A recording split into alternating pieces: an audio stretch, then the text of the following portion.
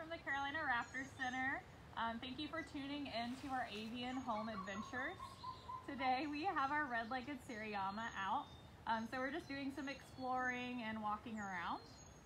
Let's see if I can get them a little bit closer to you. There we go. So Seriamas are from South America. So these guys live in a lot of grassland areas. If you notice, he has really, really tall legs. So those are perfect for peeking over and running away from the camera too. So they can fly, but they spend a lot of time on their ground foraging. So what I mean by that is digging through plant life, doing a lot of exploring in the tall grasses. So you can fly, but they spend most of their time just running around. On average, they run about 20 miles an hour. But they can reach speeds of up to 40 miles an hour. So they're really fast animals. Let's see if I can get him to come closer again. He is such a fun bird to bring out. If you notice, we kind of let him just do whatever he wants and just call him back. I put down my target stick, which is this big fancy thing with the tennis ball. So I put it down to ask him to come to me. When he comes to me, I give him a treat. What's he eating today? He is eating worms. You can look into my pouch. Try not to let him see. Worms, there's some quail, there's some berries. So they like to eat a variety of things. They would even eat some plant life, but they're mostly carnivorous. They do like a lot of insects. They do eat things like lizards as well, rodents, a big variety in their diet. And for whatever reason, he's picking to go to a different area, so we might have to move so we can follow him. We like to take him on walks.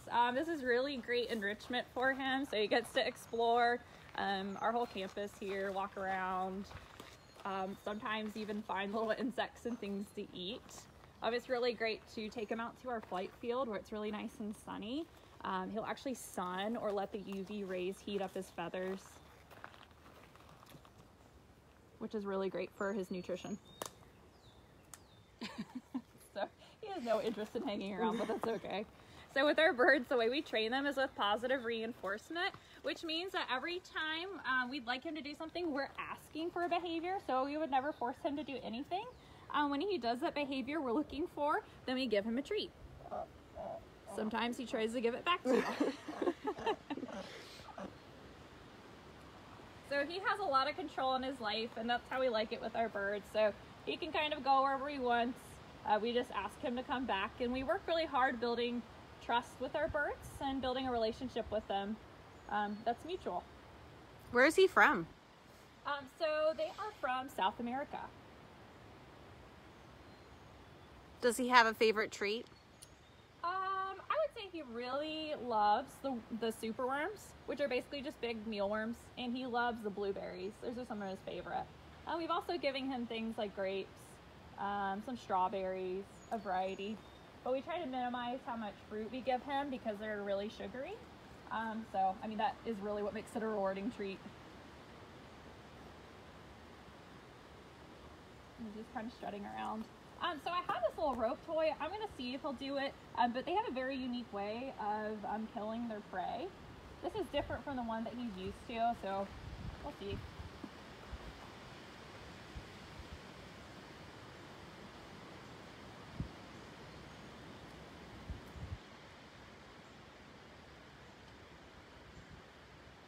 Maybe not today. So he did a little bit of something that they do. So they do flick their prey, and they would slam it against something. He's gonna give it back to me. Aww. So it's getting to be their kind of nesting time of year, and so he's busy trying to find somebody to do the court. What kind of bird is he again? He's a red-legged Seriama. You want this? No, he has no interest in it. That's okay. So typically he's very particular about the toy that he uses, but what they would do is pick up he would pick up this toy. And triple slap. How comfortable he is with us. He's kind of a goofball. But he would pick this up and he would slam it on the ground.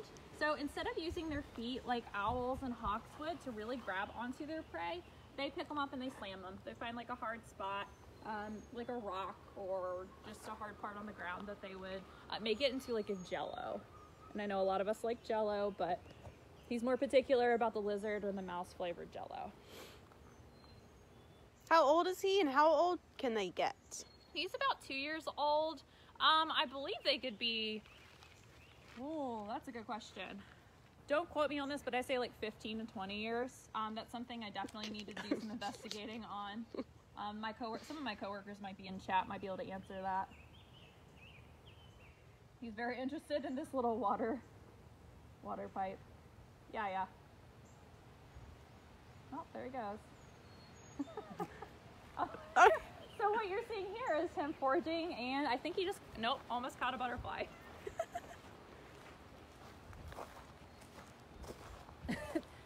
Our lives are never dull with these guys, as you can tell. And it's really hilarious because we come up with plans for these videos, and they definitely have something else in mind, which is okay. It makes it more fun for us. Yeah. Audrey, do you want to just come over here? What he's seeing is our outreach and volunteer coordinator, so he's just checking her out. They're very social, as you can tell. Yeah.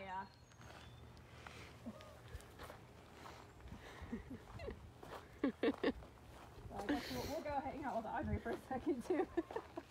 You're very popular. Way enough to be like we were long lost buddies. I know, yeah. He's like, oh wait, it's your boots, I think. No food. Yeah. No food. He's interested in everything else. It's so funny. Well, Audrey, you're on our live stream. Welcome. I'm sure she was so prepared for this. McKenna says hi, Audrey.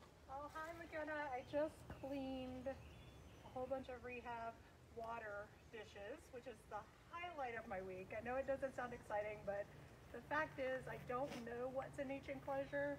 And when I opened the door today and was faced with 5 angry, clacking owl fledglings, see it all be all. We'll see if we can get him to come back to his enclosure, but he might have other plans. Like I said, they have a lot of choice in their life here with us, as you can tell. He's just exploring. He found the rakes and the shovels, which are very important for us, keeping that their habitat's really, really clean and tidy. All right, I guess we're gonna hang out here, which is fine too. You can try to sneak by, Audrey. So they are social. They're more social than some of our other raptors. So these guys would be in small family groups. So he does kind of like to hang out with us and go find other people. He's a lot of fun. We like taking him on walks on our display trail and kind of surprising guests with him. Just people get to go on like an impromptu walk with him. Hadley would like to know why his legs bend the wrong way. Why his bend the wrong way. So a lot of people think that they have backward knees, but they do not. Those are actually part of his hocks, and so they bend, and so he can actually lay down. Okay, bye. Okay, bye.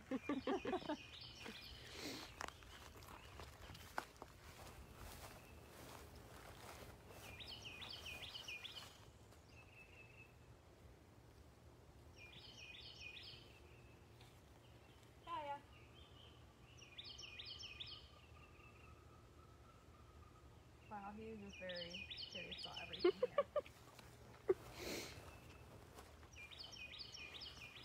So usually it's us taking him on a walk, but today it's him taking us on a walk.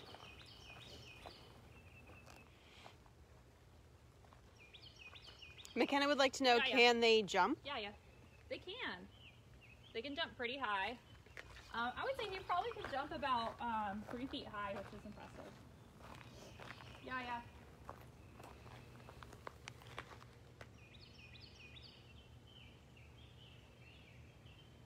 You guys are getting a nice view of our parking lot here. do you do in situations like this where they seem to be distracted? Kind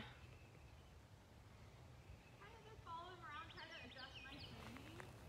So right now he's in a pretty safe area. I mean, we don't have any traffic out in the preserve at this time, so he can kind of explore.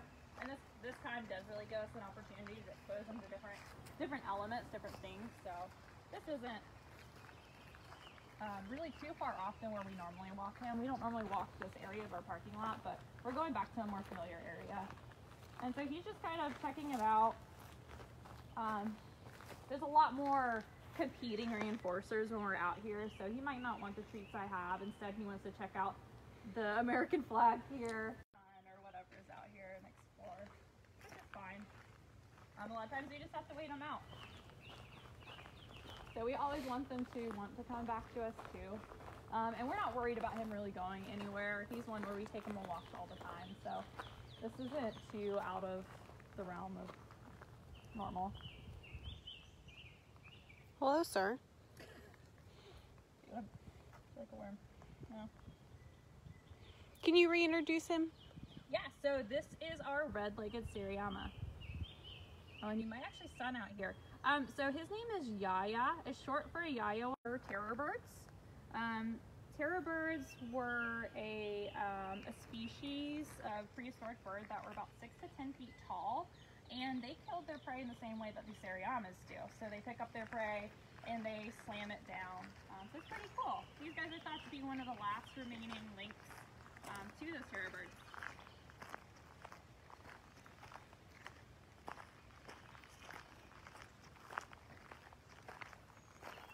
You might find a sunny spot, a little spot, and lay down.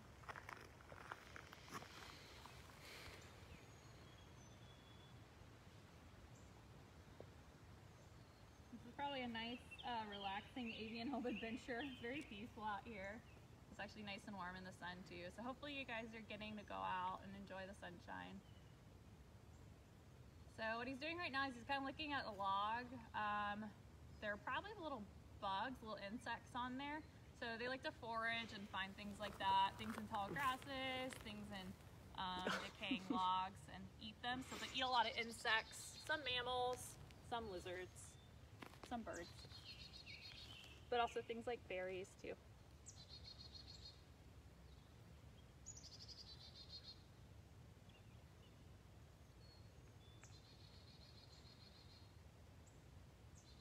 So that wing's dropping.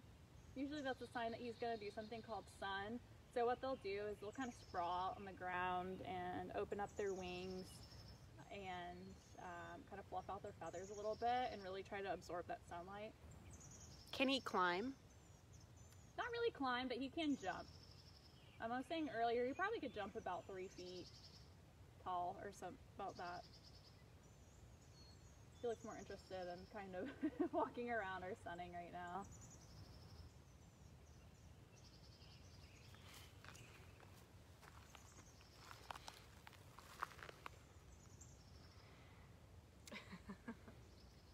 He's really enjoying it, so.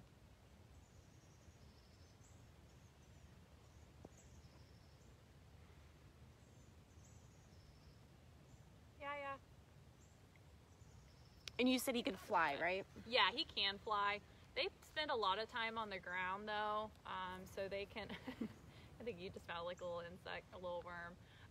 Yeah, they spend most of the time on the ground. They can fly away from like predators if they need to. If they needed an escape or to get up. When they nest in a while, they're typically lower nesting sites. Little adventurer. Oh, Yep. That's a stick.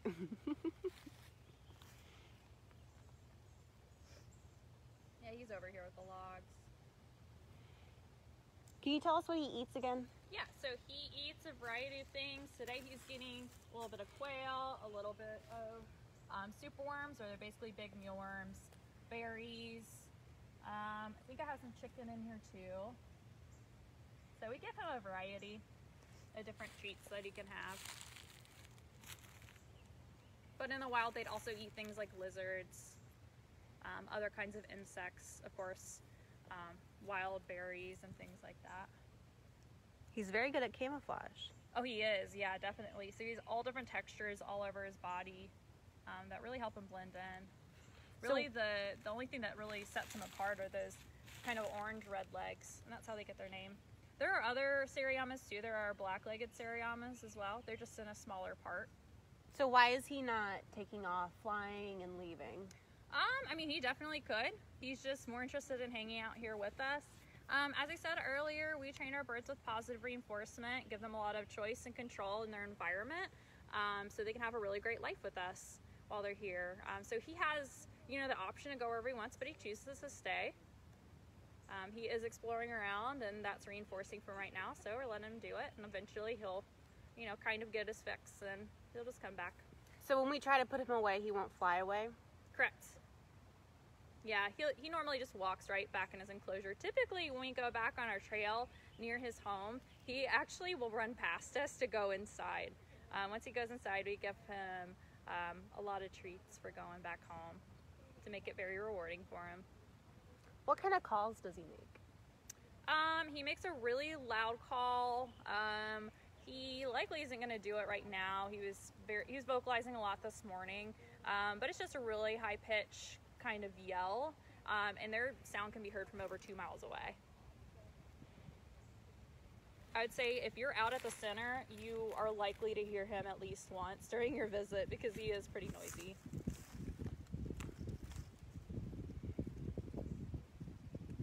He found a little mossy log now.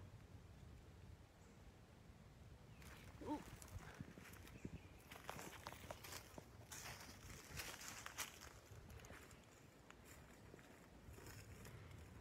Bud. Carol's getting creative with their filming. So these guys are very curious. They like to interact a lot with their environment. As you can see with him with the stick, they mess with a lot of different items that we give them. So we give them things called enrichment, which are basically just, it could be, enrichment can be anything that we put in their enclosure. It could be our training with our birds. It's basically anything we do to try to stimulate some natural behaviors from these birds that, you know, keeps them very mentally sound and very active. Thank you. He's coming back to you, Carol. Hey, bud.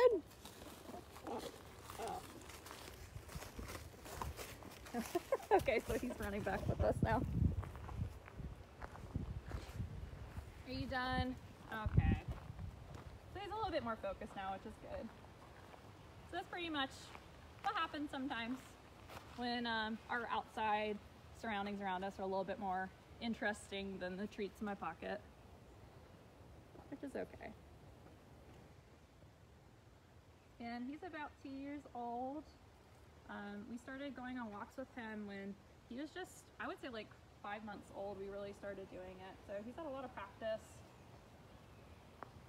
We trust him a lot. He trusts us a lot. Yeah.